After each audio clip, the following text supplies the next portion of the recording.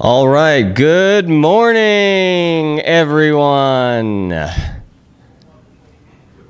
morning, Will. All right, that was decent because it's so early in the morning. Yes, sorry for waking everyone up, but apparently we had to come and do an early morning presentation. So my name is Will the Chill, and some of y'all may know me by my legal name, Will Braswell. I am with the Austin Perl Mongers from Austin, Texas. Woo! And also my company, Auto Parallel Technologies, which is a Perl programming company, of course. So today we're going to be talking about the cloud, whatever that means. Specifically, we're going to talk about auto parallel programming in the cloud or on the cloud, or however you want to consider that analogy. So anybody that saw me present last year would remember that I tried to make the world's shortest PowerPoint by only having one slide. So that's the end of the PowerPoint. There you go. Okay, moving on. What is the cloud? And I'll just talk for a moment. We don't have an actual slide for this because this is a live coding presentation for the most part. Yay! But I wanted to talk for a moment about what is the cloud. And I'll just put a placeholder website up here just so that everyone can see our cool picture of Rhodey the Roadrunner while I'm talking. And we'll talk about our Perl in just a moment. But first, what is the cloud? The cloud, the cloud, the cloud. The cloud, like there's one cloud that's just hanging over our heads at all times, or like the entire atmosphere of the planet Earth is somehow charged with digital information magically now. What does it mean? Okay, I'm just curious. Anybody here who considers yourself to be a cloud programmer and you actually know what that means and it's different than being a regular programmer, raise your hand. No cloud programmers? Okay, well I have my hand up so I count, I guess. Well, that's good. In order to really understand what the cloud is, we have to go back a little bit in history to about 15 years ago when there was another very similar and related concept called the grid. Does anybody remember the grid, or even just the term grid? A little bit. This was mostly in academia. This is when I was in college. And I was working for the Supercomputer Center at Texas Tech University, and programming their Linux computers there, and using some Perl as well along the way. So we were working on building a cooperative system among a number of educational institutions in America and abroad, using this term, the grid, or just a grid, kind of similar to how we talk about the cloud versus a cloud. And it does mirror that definition, as you'll see in a moment. So essentially, the grid was a combination of computing on demand. So in the same way that nowadays we can just spin up a virtual machine instance in a matter of moments on any number of websites. So taking that ability to do computing on demand and then combining it with utility pricing, okay, like how we pay for water and electricity or internet in a utility billing fashion. So there were a couple companies early on that tried to create grid solutions, and I used most all of them in my official capacity working as a programmer at the Supercomputer Center. There was Sun Grid Engine, which was very expensive but advanced and ultimately a commercial failure through, of course, Sun.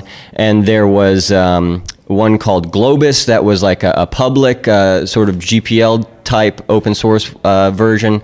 There was another, probably the most advanced one, that was called Avaki, originally called Legion. And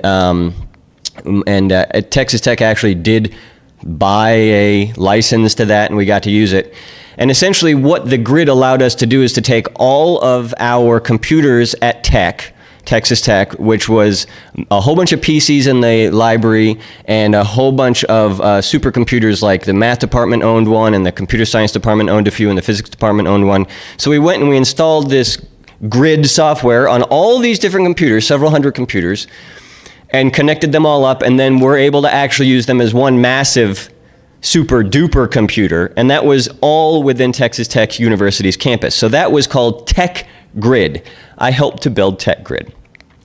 I probably was about 16 years old at the time.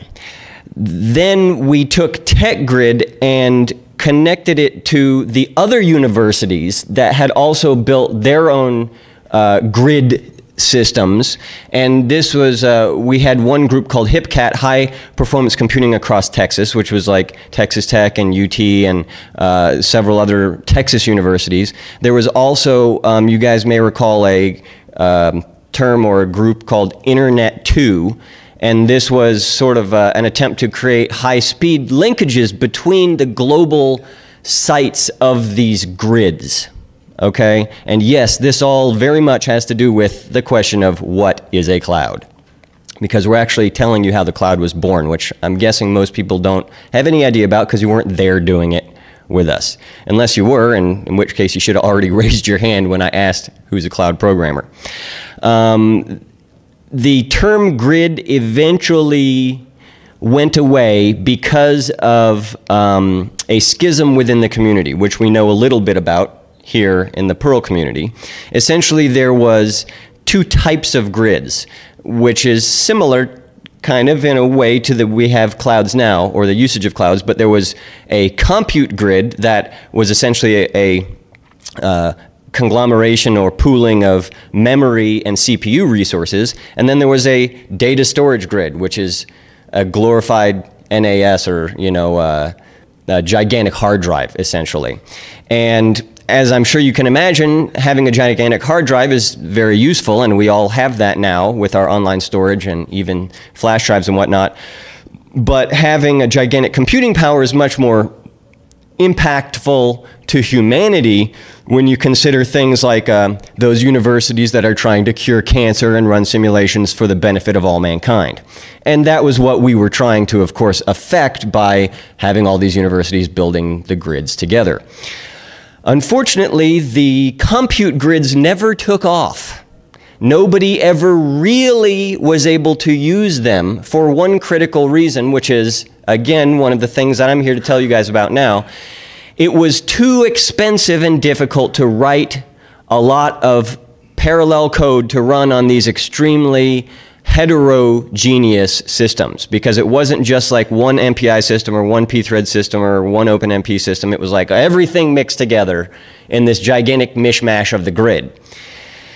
And that's where auto-parallel programming comes in, which is part of the name of today's presentation and also part of the name of my company, Auto-Parallel Technologies, or AppTech for short. So what we saw about 10 years ago was essentially a complete dying off of this really awesome technology of compute grids. And I had mentioned this one software called Legion/Avaki. That software is amazing, and maybe someday we'll be able to go back and use it. And you know what? It's written in Perl. It's like 1,000,000 lines of Perl, and it's so friggin' slow, but once it runs, it's got like a 5-minute spin-up time or something crazy.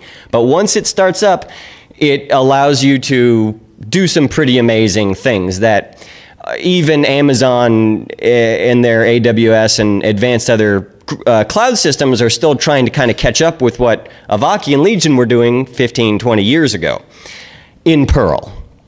Super slow Perl. We've got our Perl now to speed that up, which I will also mention in a minute. Back to the cloud. We're still wondering, where did the cloud come from? Well, everybody that needed a gigantic hard drive had the data storage grids to use after the compute grids kind of fell by the wayside. And the commercial attempts at doing the grids failed. Avaki went out of business. Sun got bought out, and their Sun Grid engine never was a commercial success. However, we did eventually see some new technology that helped us move back and rebrand the grid as the cloud. And that technology is like the virtual machines and container technology that makes Amazon and other cloud systems very easy and quick to use now. So you don't have to do like I did, which spending months installing Avaki and Globus and by hand on hundreds of systems. We don't have to do that anymore. You can click one button and Amazon will give you 100 CPUs or 1,000 CPUs or whatever you want. And it is running using the utility billing, because you only get charged when you start up the CPUs and then you spin them back down again. So it's like a per minute or per hour type billing. So that definition of grid, compute grid, and data storage grid does actually directly apply to the cloud. So what is the cloud? The cloud is essentially the rebranded, recombined technologies of the compute and data storage grids. It's computing on demand at utility billing. So that was my long-winded way of giving you a definition for what the cloud is, because if I didn't, then the rest of this talk would be kind of confusing and meaningless. What is the cloud? The cloud is a rebranded version of both the compute and data storage grids, which provides compute resources on demand at utility billing. That's the definition of the cloud by somebody who's standing here in front of you that helped to build this technology from scratch. And I'm going to show you some more cool from scratch cloud stuff that I've built here in a moment. So Perl. What is Perl? Who here knows what Perl is? Hopefully at least a few of you do. Okay, good. Then you probably already either love me or hate me if you had your hands up just a minute ago. But Perl stands for, I don't know what, Revolutionary Perl, Restricted Perl, Roadrunner Perl. You can choose your own interpretation, but Perl is the Perl compiler. Okay, so this is if you want to either protect your intellectual property or if you want your code to run fast. And since I personally am partial to free and open source software, I'm not too concerned with protecting my IP, although maybe some of your corporate clients and customers are concerned about that. For me, and everything I just talked to you about all has to do with performance, right? I care about speed above all else. This is what computing was originally and is still supposed to be about. Whoever has the fastest, most powerful hardware and software, you have to have both, that person is king, all right? If you only have fast hardware, you're going to have a bunch of commercial failure like we saw with the grid. And if you only have a bunch of software, then you're going to have slow solutions, even if it's the world's shiniest solution. So I care about both. And I'm extremely loyal, as I'm sure you guys can tell. Year after year, I'm here in uniform representing high ideals and also representing high performance. And I'm loyal to Perl, which is why I spent the last 6 or 7 years now working on the Perl compiler. What does Perl do? Perl takes your Perl 5 source code. At some point we'll support Perl 6. We don't need to worry about that today. But we take your Perl 5 source code as input, do a whole bunch of magic on that, and we generate C++, and then, of course, a binary file as the output. So if you want to keep your own C++ and read the source code and see what Perl looks like compiled, sure you can do that. But probably what you care about is compiling your PM files into .so or .dll files. And what you probably care about is compiling your .pl files into a.out or exe files. And that's what you're going to get to see here today. And that's what Perl does. Okay, so Perl is a compiler. I'll also talk briefly about another software that is one of the Perl application suites. This is called MathPerl, and essentially I have started writing physics Perl and MathPerl. I've only got a few algorithms and applications done in each because, of course, physics and math are seemingly infinite in complexity, and I'm a scientist, so this is why I'm doing all this, so that I can run simulations and do physics and math for the benefit of mankind, and build cool things like we see in Star Trek. I gotta check. Beam me up, Scotty. Scotty? No, okay. Still not working. At some point, this comm badge will work. At some point. And yes, I did have to earn this. It's not a freebie. Space badge. Look it up. So, Math Perl is an application suite. Essentially, I just started writing random math algorithms using R Perl, okay? And we're going to look at one of them. Let me see if I can kind of zoom this in a little bit for the benefit of the viewers. Okay, that might be too much. So there is a linear algebra algorithm called Gauss-Seidel. And this is used for solving a series of linear equations, if I remember correctly. And you can see the math here. So yeah, this is actually a PL file in this case. Usually I show PM files, but since we're about to do something special with it, it's a PL file. Essentially, we're just initializing an array to a certain size and then looping over it with these 3 nested loops and then doing some arithmetic on the inner loop. So you should be able to just kind of look at this and know what I'm trying to convey to you without needing to worry about why you should use Gauss-Seidel in your everyday lives. Which maybe you shouldn't if you're not a mathematician or a scientist. But it is an important algorithm that exists in math, and we care about it in the sense that it does something real. So we're gonna run this. Let's see. This is going to be an adventure of me toggling between screens and figuring out how to get my code up on the correct screen here. So you'll have to bear with me as I do this. All right. So let's see if I can move this terminal over like that. And then I'm going to have to zoom in. Oh, you know what? This son of a gun is so hard to see. Now that I realize that, I have to edit the settings real quick, because it's impossible to see otherwise. Where is my font size? I can barely see it. There it is. Come on, 9-point font. Can't you guys see that in the back of the room? Okay, that's still a little bit too small. I thank the home viewers for bearing with us. Okay, can you guys see that now? It's right up here, Cloud Web 0. I hope so. Is there a way to turn it on bold? Maybe that'll help. Okay, that's as good as we're getting, guys and gals. Okay, so this is my cloud server.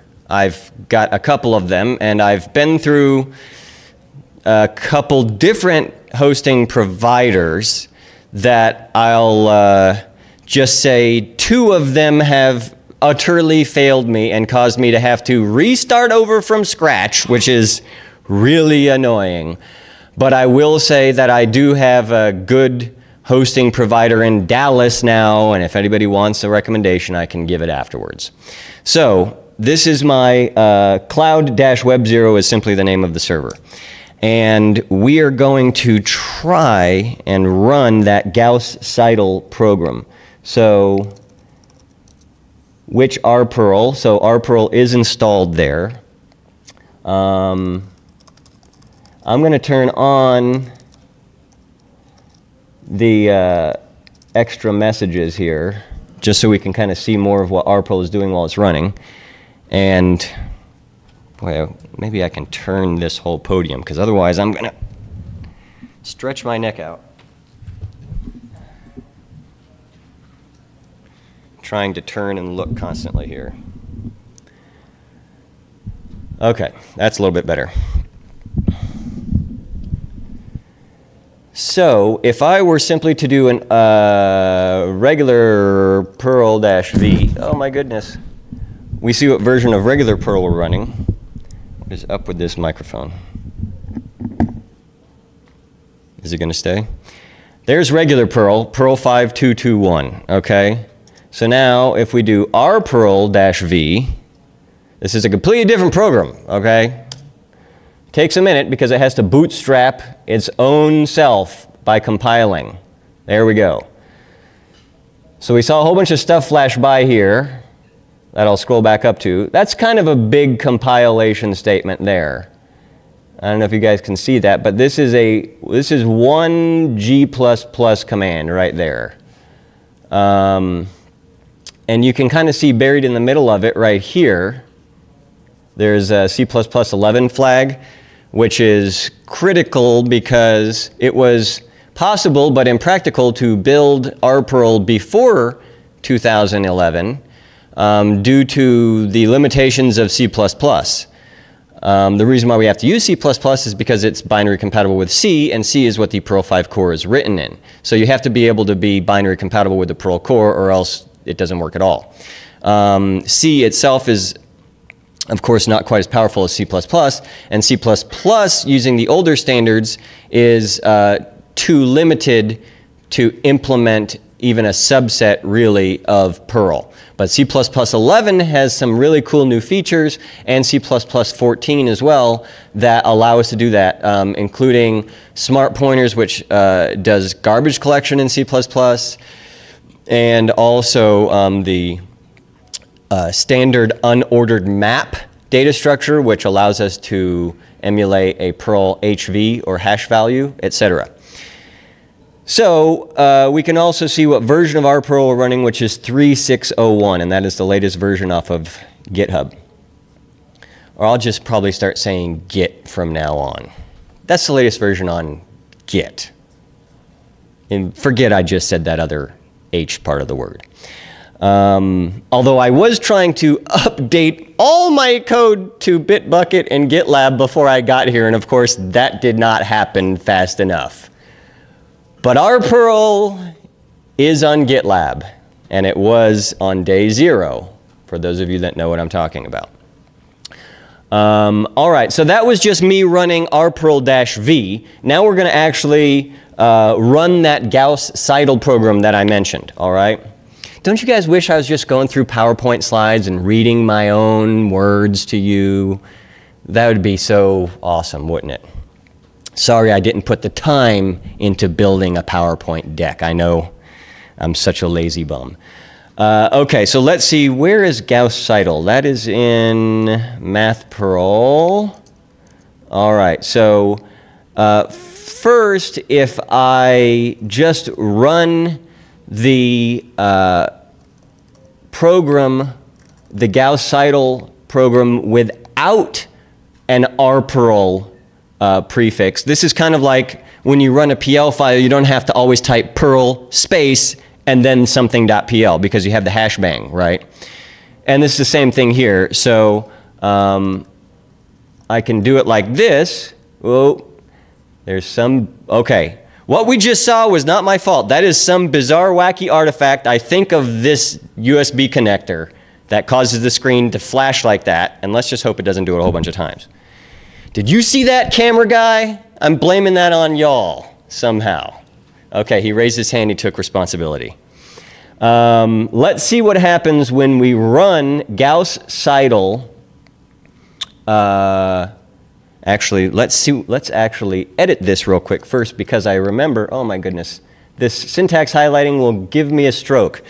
I just remembered that I need to change the size of the run here the first time, otherwise it will be running on 1,000 iterations and we don't want that just yet. That's for when we have it compiled. Okay, let's run this puppy in regular Perl mode. And actually, now that I say that, I need to give one more quick preface. RPerl has 3 modes, okay? There's regular Perl ops Perl types mode, which is what we're about to run right now. And this is where it's running at 1 times the speed of normal Perl because it is running using normal Perl. There's also a medium speed mode, which is when you have Perl types but C++ operations, and that usually runs about like in the order of magnitude of 10x, so 10 times the speed of normal Perl. But I don't really care about that medium speed mode right now, or medium magic mode as I call it. And obviously the low speed, low magic mode is what we already have, so we don't care too much about that in any special way. What we do care about, and what we'll see in a minute after we do this one, is the high speed mode, which is C++ operations and C++ types. But first, the 1x mode. And we see here that it did a bunch of math and spit out a bunch of stuff that we don't even care about, except that we're just going to assume that the numbers are correct. And scrolling back up to the top here, you can see that this helper functions, which is our bootstrapping I mentioned a minute ago, skipped over itself because it was already done, because it caches its own compiled files. And then it started running here with the initial values, and then after several iterations, because it is an iterative algorithm, an approximation iterative algorithm, it came up with this final answer. And we could increase the number of iterations and so forth, but that's a very close approximation of the actual answer. This just ran at 1 times the speed of normal Perl. So you could actually kind of like see the numbers scroll by there briefly as it was running. It's fast, but it's, you know, Perl is not made to be a mathematical high-performance language in that sense, okay? But our Perl is. So let's see what happens when we run it with the rperl command. And I'm going to actually put a -t, which means we're just going to test it only. We're not going to actually do a full execution right now. You'll see now our Perl stuff is happening.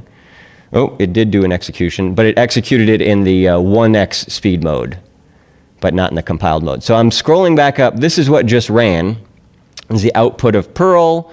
It shows a bunch of rperl, rather, a bunch of rperl settings, and then it shows this section here, which is kind of the, you know, what is rperl doing? Okay, first it's looking up the dependencies, then it's doing a 3-phase parsing, which is a normal Perl check, then it's running through Perl Critic, and finally it's running through an rperl parser, which has its own grammar. And then it's generating the rperl code, which is the C++ code, and then finally it's running that. Although in this case, because it's a test mode, it's not actually doing the C++ part. I just wanted to show you what it looks like when we're in test mode. Now let's go into actual C++ mode, which I just delete this T.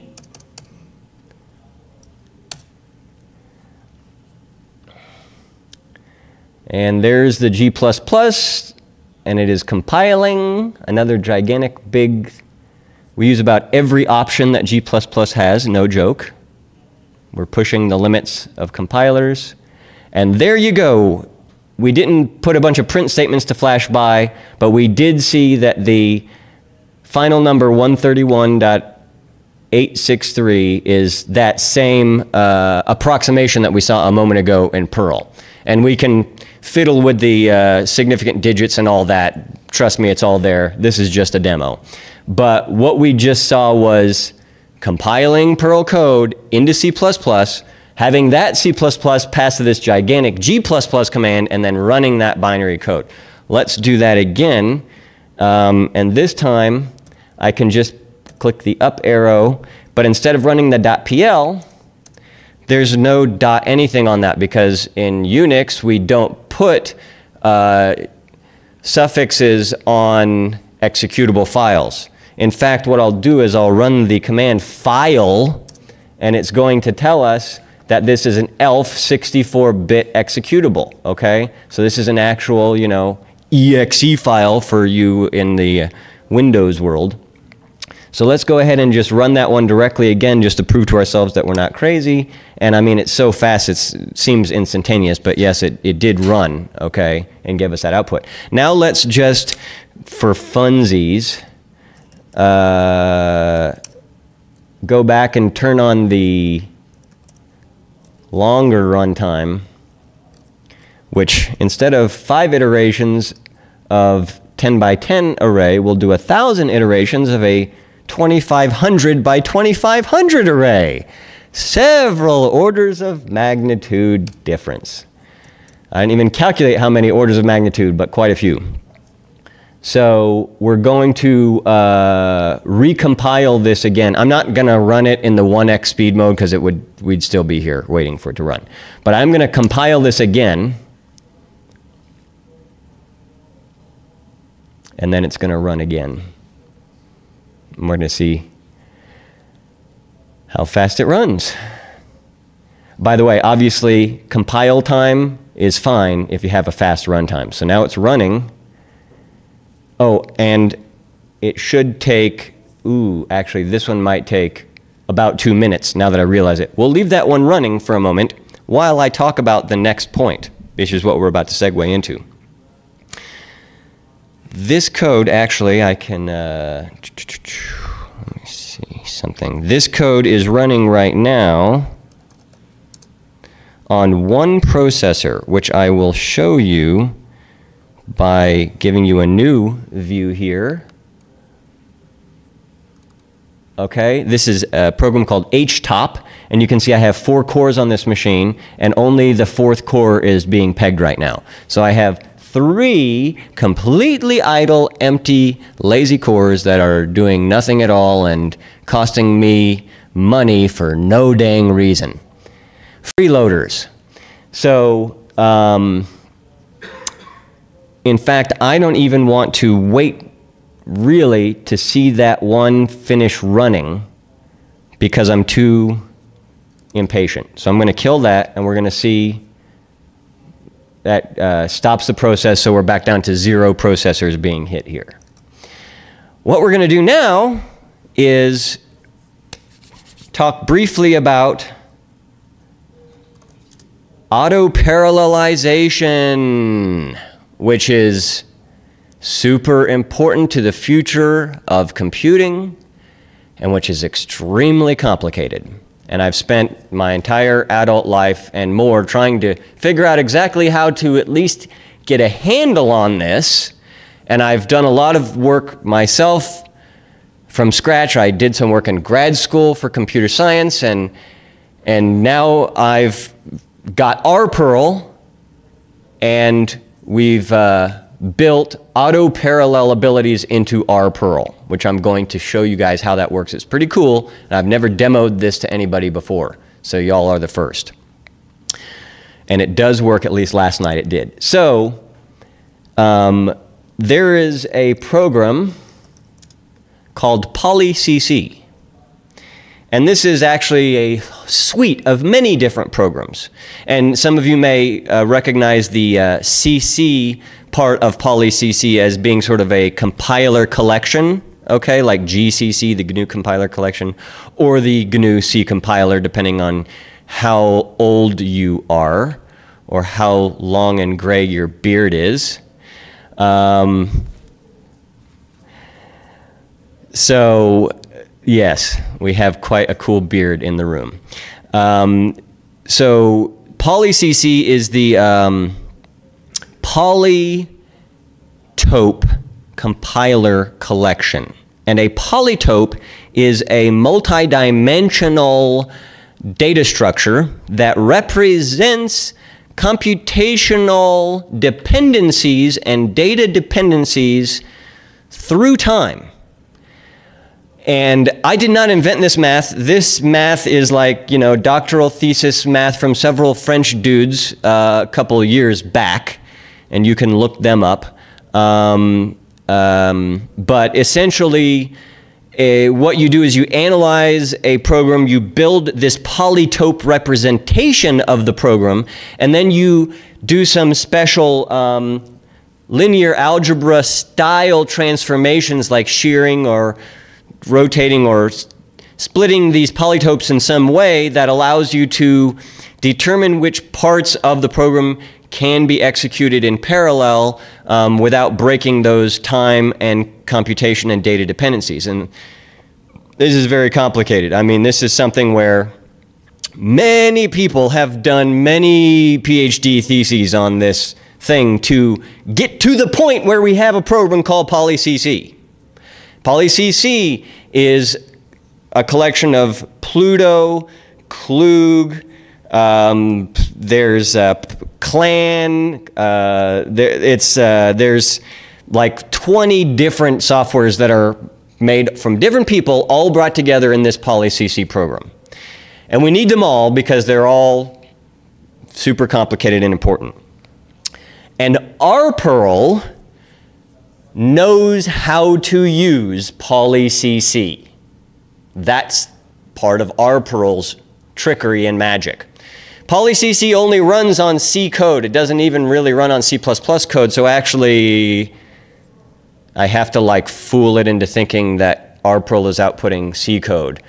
But it works, and we're actually going to see it work now, which is pretty amazing.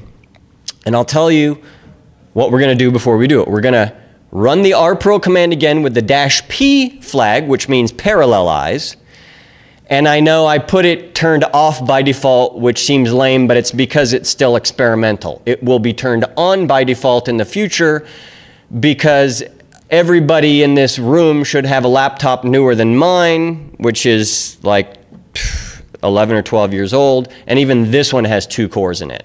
So everybody should have at least 2 to 4 to 8 cores in your laptop at this point. You would want parallelism turned on by default in all your code.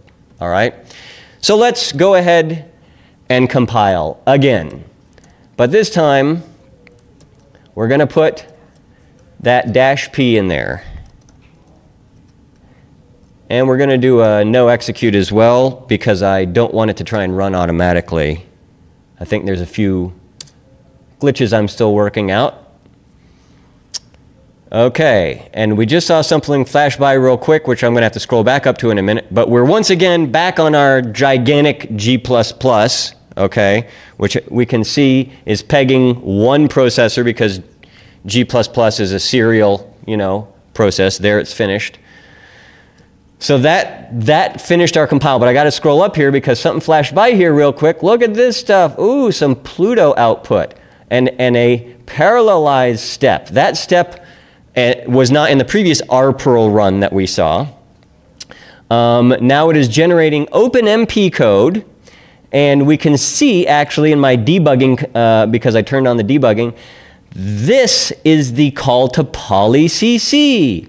There's user local bin polycc, and we're passing it our CPP output file, which we generated up here in the generate and save phases of the rperl compile. So rperl took the Perl 5 code, the PL file, generated a .cpp file, passed that CPP file to polycc, then polycc created a file called gauss-seidel.openmp.cpp, so it inserted this .openmp into the file name. Here's the polycc output for those of you that are really curious about how this parallelism thing works. Oh, there's the glitch, and we're back. Whew. But there's Pluto. I had mentioned Pluto running. Here's some loop dependencies. Tiling, it does this polytope tiling that I had mentioned. Finding dependencies and doing scheduling. And finally, writing that output file. Then, that openmp.cpp file is the one that we actually compile with G++. Okay? And all of this leads us to wanting to look at what files we now have compiled, because what in the world do we have at this point? The answer is we have a Gauss-Seidel serial version, which is one we ran a moment ago and it was taking too long and I canceled it. We have a Gauss-Seidel.pl, which is our original uncompiled input file. We have a gauss-seidel.cpp, which is the serial output file that we passed into polycc a moment ago. And ignore the manual files, those are used for my debugging. And then we have the openmp.cpp, which was the output of Pluto. And finally, we have one more executable file, gauss-seidel.openmp. This is our binary file that is automatically parallelized and we're about to run. And when this works, and if it works, and if we see something cool happen in HTOP, it would be nice if everyone applauded, because this is insanely complicated. This is my way of crossing my fingers and saying if it doesn't work, okay. All right, so let's go ahead and run this program. And remember, this is 2500 squared times 1,000 iterations. And it's the gauss-seidel.openmp. In fact, if we run the command file on that again, we'll see it's another 64-bit executable. So here we go. Drum roll. Running. And all 4 processors pegged to the top. You have no idea how many years I've worked to do that stupid thing of compiling Perl and forcing it to automatically parallelize. And it should take only about 25 seconds, according to my timings last night, to run this.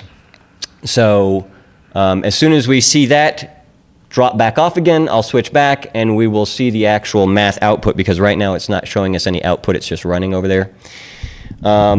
And I'll mention briefly, oh, there it goes. This is using OpenMP.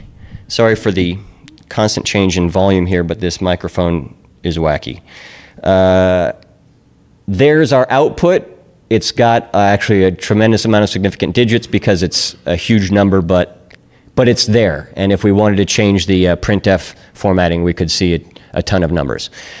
So we just compiled Perl into a auto-parallelized binary, and y'all are the first people to ever see that, and this is what I would consider cutting-edge Perl. Now we're going to have to do something really cool and fast and zip through my other awesome new thing that I've built, which is an entire new cloud. Yes, I built my own cloud from scratch. It's called cloud4free.org, and y'all can actually go there right now if you want. You can see there's a couple other people that have logged in here, and right now I have you logging in with Git. That other pesky Git that is having some issues right now, but I'll have Bitbucket live, and I'm implementing GitLab logins, so those are almost done. You'll be able to click login with GitLab and login with Bitbucket as well, okay? But let's go ahead and click this button right here. Ding, login with Git blank. And there I am. So there's my GitH account. And the only thing I really care about right now, because this is alpha, beta, gamma, delta, I don't know. It's some kind of level of pre-production. But if you click on the code editor and zoom in, you can see we have a fully functional, mostly fully functional code editor here. And we can actually look through our example code samples through the learning RPerl, which are re-implementations of the exercises in learning Perl. So we've got only a few minutes left, but you can see this code here, quite simple, should execute and show us a circumference of a circle with any radius. So you get to input the radius and it just calculates the 2 pi radius. There it is right there, the actual math. But first, let's run a syntax check. This is that special RPerl syntax check, okay? And there it says, oh, and we're back. There you can see no syntax errors were found.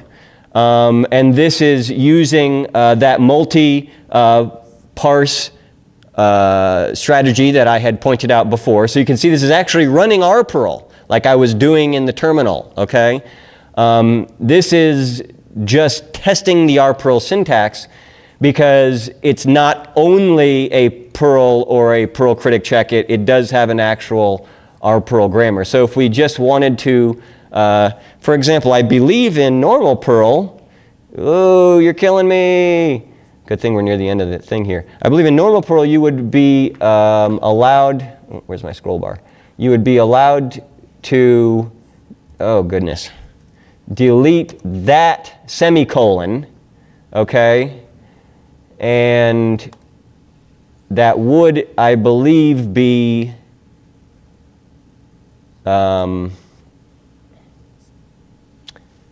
removing a single semicolon would be okay in normal Perl, but it's not okay in RPerl, because actually it's not okay in C++. So we can see that it actually says there was a syntax error found, it had a compilation error, and this was near the print command, okay? So we're just seeing that it is actually running a real RPerl syntax check here. And the other thing that we care about, which we're now near the end of our time, is running the job, which I'll show you here in a minute. But first I'll mention that this is a really cool editor that does obviously have Perl abilities, and it has VI and Emacs and a normal editing mode, and it has this file explorer here, which is called Apache 2 File Manager. And I've been able to adopt about half a dozen different CPAN distributions just during the building of this software, including that file manager software, and incorporating it into here. So I could definitely use some help on this, because there's actually feature incomplete. There's no save button. I haven't gotten far enough to click the save button yet, okay? But you know, somebody can come help me with this. There's a lot of JavaScript here. I'm not really a JavaScript programmer, but I have to be in order to do this. It's a tremendous amount of JavaScript in the front end. But let's see it actually run something here during our last few minutes.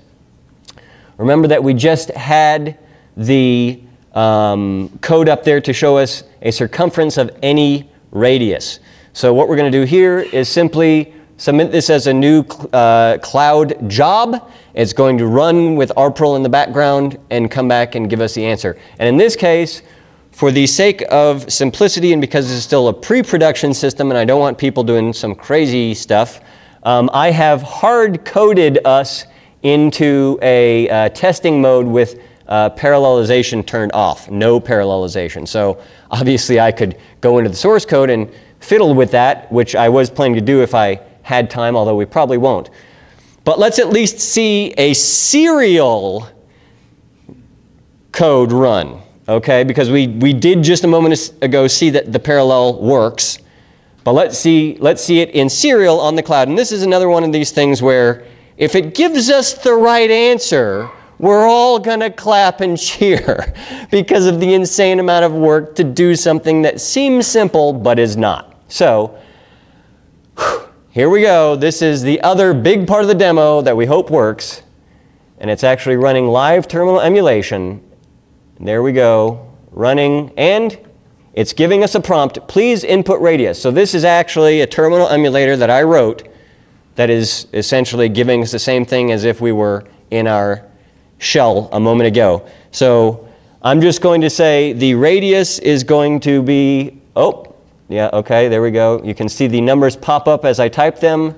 2112.23. And that's giving live characters back and forth. So when I type it, it appears down below on my local machine, but it has to actually go to the cloud and come back before I see it appear there. This is a live terminal. And here we go. Once again, drum roll please to see if I get the correct answer or any answer at all. The answer is apparently 13,271. Thank you, everyone. And this concludes our presentation of auto parallel programming on the cloud. My name is Will the Chill. Please come see me afterward if you have any questions. Thank you.